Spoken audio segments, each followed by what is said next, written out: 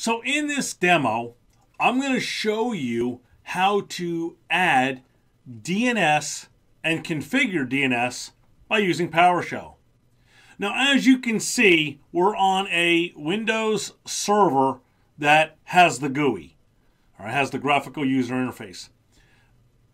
The reason you're probably going to use PowerShell, I mean, you could use it on the GUI side, but for a lot of IT people, the reason that they learn, play with, and install stuff using PowerShell is because you're going to be doing that on non-GUI based systems.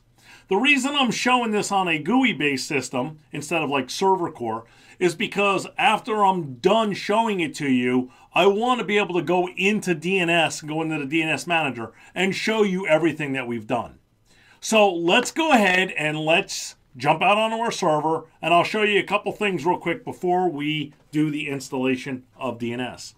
Now, first off, we're going to check to see if DNS Manager is even on this. So we're going to go to Windows Explorer, and you'll notice there is no DNS Manager. Now, just because there's no DNS Manager does not mean that DNS is not installed on this. Not at all. You can install DNS onto a server without putting the management tools on the server. So I'm going to show you how to check in PowerShell to just verify that DNS isn't there. But we know that the DNS Manager is at least not here. So let's go ahead and let's open up our PowerShell. You always want to make sure that you run PowerShell as an administrator. You want to make sure that you see this administrator. And you can do that by right-clicking and say Run as Administrator. And then finally, when you first start using PowerShell, the very first thing that you want to make sure that you do is update-help. This is going to update your help. It's going to make sure that PowerShell has all of the current stuff that you need it to have. So that is something that you're always going to want to do when you first start using PowerShell. I use this PowerShell. Update help has already been done, so we don't need to run that command. All right, so now what we're going to do is we want to see if DNS is installed on this server. And the way that you view something through DNS, it's always using the get command.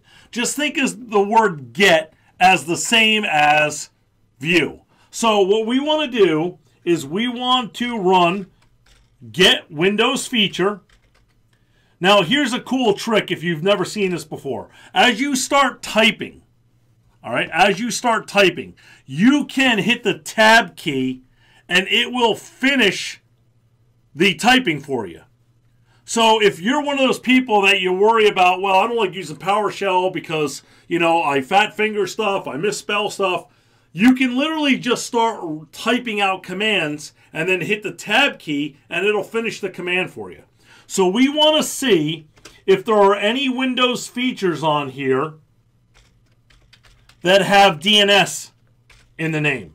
So I'm going to use star DNS star. That's a wildcard. So it's going to show me anything on this box with the letters DNS in there, and it'll show me if those things are installed or not. So I'll hit enter. And as you can see, DNS is not installed, because when it is, you'll see a little X inside these boxes. So DNS has not been installed. So we're going to go ahead and we're going to install DNS. And the way you do that is you can run either the add Windows feature or install Windows feature. Believe it or not, when you do an add Windows feature, you're literally just doing an install Windows feature. Add Windows feature is an alias for install Windows feature. So you can go either way. So we'll go ahead, we'll just say install Windows F, and again, I'll hit the tab so it finishes it for me. And you know if you hit the tab and it doesn't finish it for you, something's wrong. You've either started misspelling it or there's an issue. So we're going to install the Windows feature. The name of it is DNS. It shows it right here. The name is DNS. So that's what we're going to put in.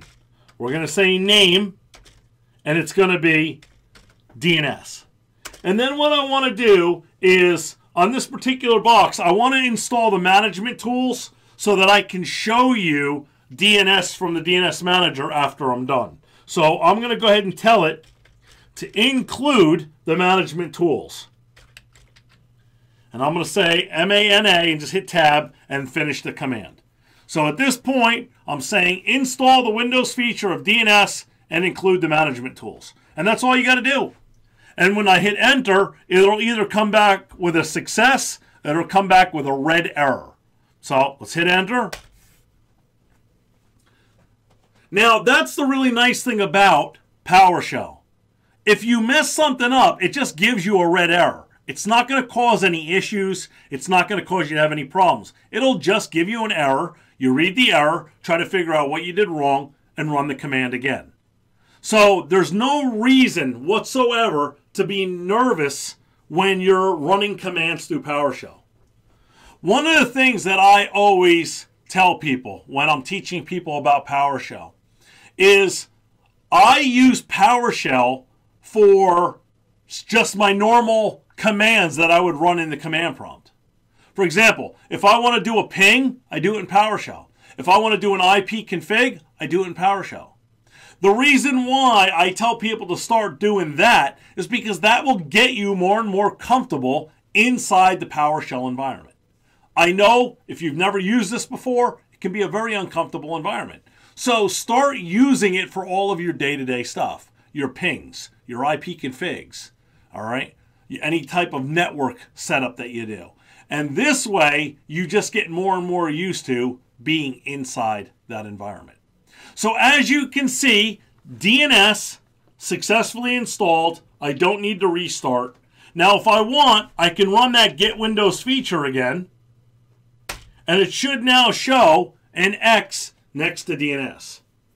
And it should also show it next to the tools. So as you can see, I have DNS is now installed and the tools are installed. So if I open up the DNS manager just to show it, just to prove where we're at, so I'll open up the DNS manager right here. There should be nothing inside of the DNS manager. All right, there should be no zones. There should be nothing in there. The only thing that should be there is just the basic installation of DNS. It's running a little slower. Microsoft has started some services now where it tries to go out and connect to Microsoft and check on updates. It's the update service. And it's actually called the Windows Installer Service. When that kicks off on your box, it slows your server down. Normally, you'll never know that unless you're working on your servers a lot. As you can see, when you click on something and it doesn't respond immediately, then most of the time, I've noticed on these servers, that's what's running at the time. It only runs for a few minutes and then it stops. So it's not a big deal. So if I click on DNS here, and I expand this out, you'll see that I have no zones. There are no forward lookup zones. So instead of saying add zone here, I'm going to do it through PowerShell. Just to continue on with this to show how everything is done in PowerShell for DNS. So I'm going to do a CLS that clears the screen. And now what I need to do is I'm going to set up a primary zone. And the command to do that is just add DNS server primary zone. So it's going to be DNS server start P for primary zone, and I'll hit tab. And I'll let it finish it out for me. And then I got to put in what the name of the zone is going to be, and I'm going to name this zone StormWindAD.com because when I add Active Directory to this box, I'm going to make the domain the forest StormWindAD.com. So I'm going to go ahead and set up my zone to be the same thing right from the get-go. So it's going to be StormWindAD.com. And then what I got to do is, because this is a standard zone, okay, just a primary zone, I'm going to set up the zone file. So what I'll do is I'll type in the zone file. All right, hit tab, and then what the name of my zone file is going to be. And I'm going to name my zone file StormWindAD.com.DNS. Your zone files are normally the same name as your zone name, just with .dns on the end of it. Okay. Now I can also let this zone start accepting dynamic updates. Dynamic updates mean that the zone, the clients can check in with DNS on their own, and the zone can build its own records because you're going to accept dynamic updates. Now, because this machine is not running Active Directory yet, I can't make the zone Active Directory integrated, so I can't accept just secure updates. So what I'm going to do is I'm going to allow it to accept updates, but I have to tell it to accept all updates, non-secure and secure.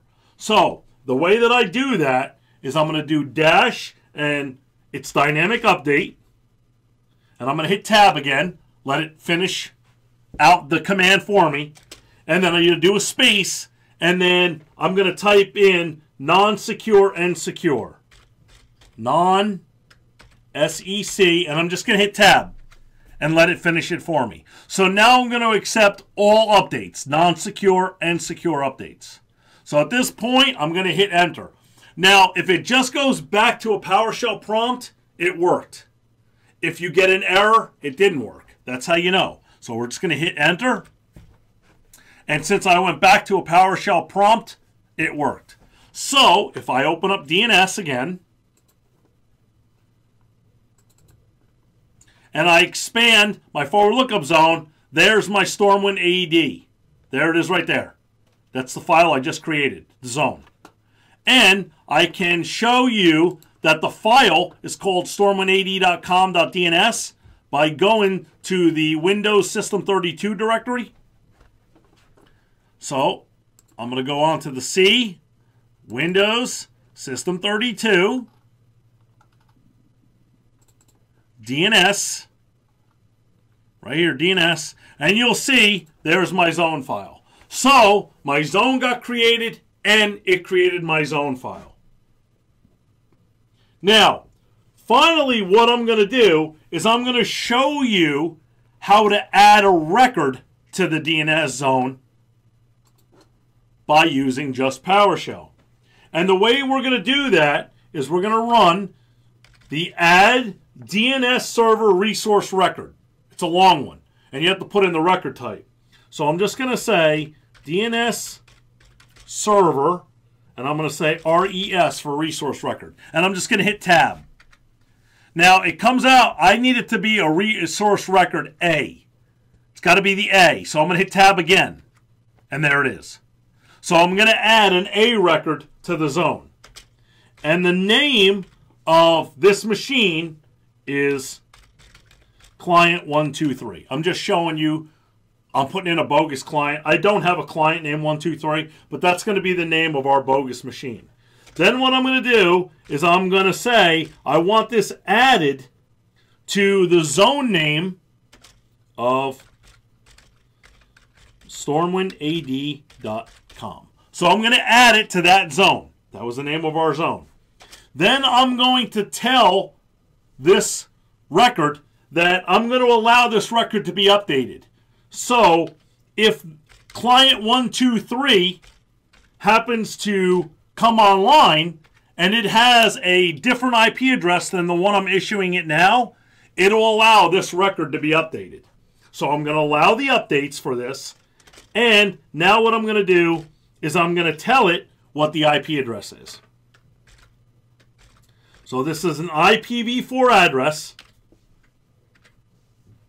and the address is 192.168.0.150. I'm just picking an IP address just to show you, and that's all I need to do. And at that point, I'm going to hit enter.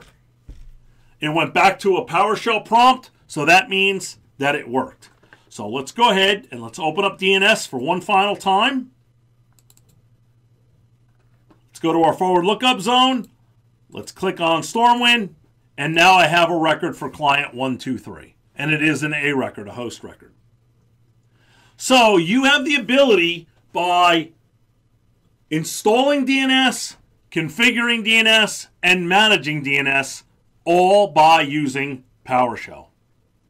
So I hope this demo makes it real easy for you to put DNS onto servers that don't have a GUI available. This way you can add DNS to server core systems or any type of server where you can't easily manage it through the GUI interface. Thanks for watching.